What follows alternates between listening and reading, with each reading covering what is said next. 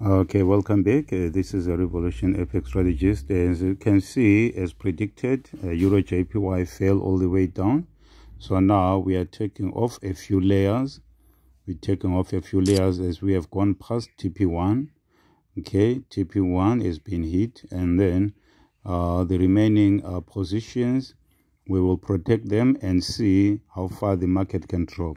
Okay, so these ones here will move our stop loss to this area right here.